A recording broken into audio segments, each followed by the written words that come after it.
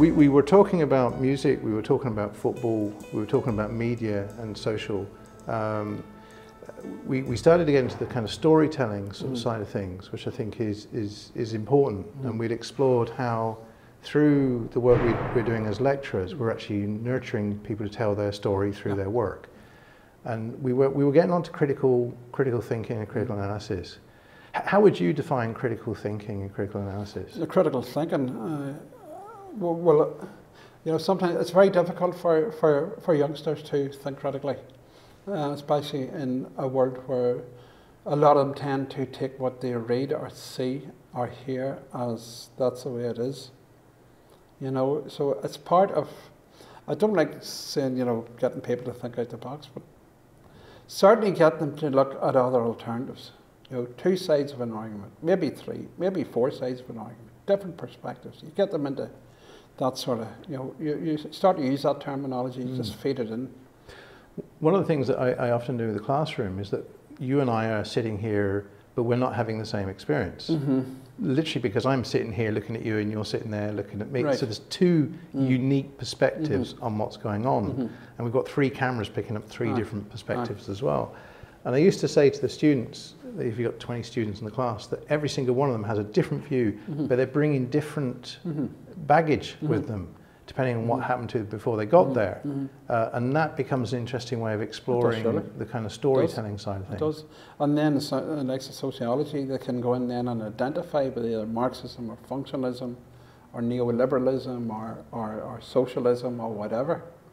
And they can see, yeah, you know, I think that way, I like that ideology or that perspective, or I don't like it, you know, and they can start to look at, you know, I try to point out, for example, that Marxism isn't what happened in the Soviet Union, and that Marx would turn in his grave if he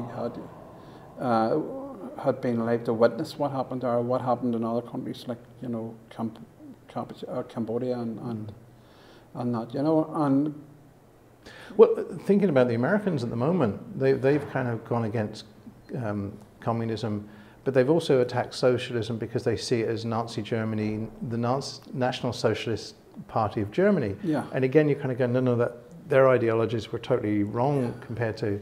I think it goes back to the American education system, the way the kids are taught, their worldview. They're not taught alternatives.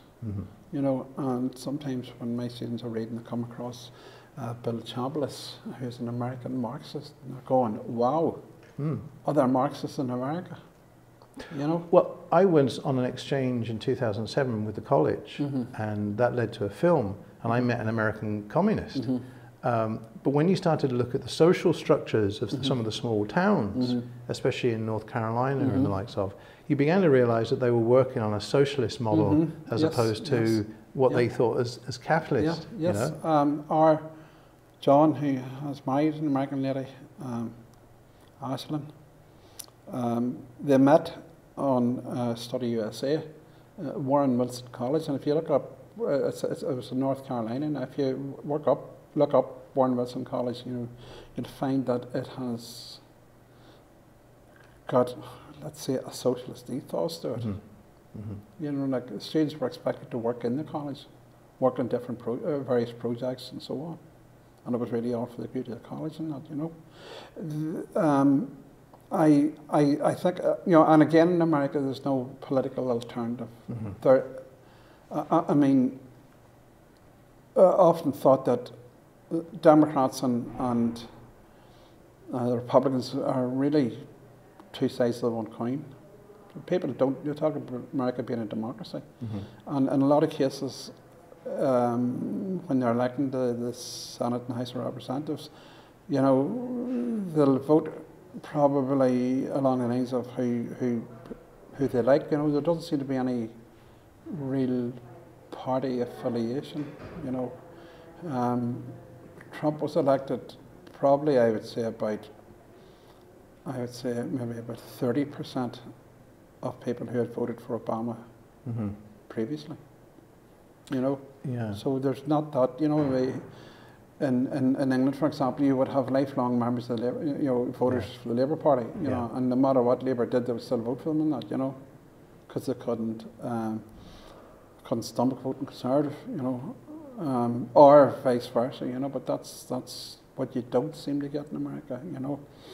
And you get, I know that when I was visiting America, there were lots of people who were activists, who were basically wanted to be active in push, you know, exploring things and trying to have their voice.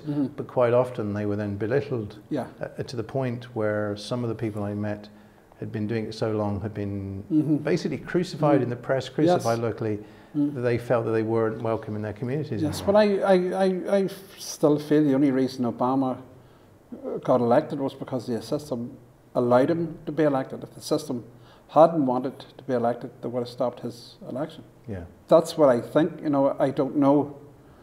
I mean, it's an opinion, but it's I like to support my opinions as best I can. And you know, when you look at Kennedy, his assassination, you look at Martin Luther King, Malcolm X, people who were sort of threat to the establishment. And I mean, what was interesting is during the time of the election of Donald Trump, the far right sort of Christian groups were starting to support him on the likes of YouTube again. And it was quite sort of shocking to see that, you know, they'd been criticising everybody else and all of a sudden they weren't criticised. But it's because they saw him as a lone wolf, an underdog, and yet in many ways he's not. He's part of the establishment just as much as anybody else. I mean, see Wright Mills, the American sociologist. Sure, you heard of him. Mills talked about elite theory. And basically, what elite theory is, that the guys who run the country aren't elected. You know, and that's, you know, and it comes down again, in capitalism, it comes down to money, because money equals power.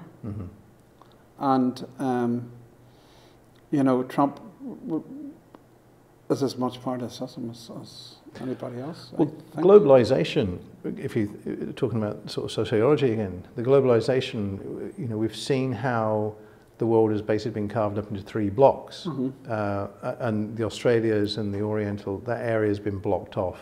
The Americas have been blocked off, and Europe had been blocked off, so that you know, which is why it's surprising that. And Africa, you forgot about Africa as well. Well, yes, and Africa, so that's a kind of 4th sort of area. But they'd already divided up what they would get from each of those and who would run which sectors within those different areas. And nobody else could really get in, which is where it's surprising that Britain has decided to go off on its own. Almost as though they're blind to that, which I don't think they are, but there's something going on. I'm sure, you know, way back when I was doing sociology, it was a lecturer once told me, it always stuck with me. He says, you know, there are 6 companies in the world which own everything. And that's it. You know, but that was sort of surprised me about Brexit, you know, when the result, you know, I think, you know, there should be another referendum, because the campaign, as far as I can see, was fought on racism. And people were told lies by prominent politicians, and I think the results should be declared null and void. I'm sure there were civil servants in the morning that the results came through in Whitehall saying, "Oh my God, what have we done?" But I never thought I would say it, but thank goodness for the House of Lords.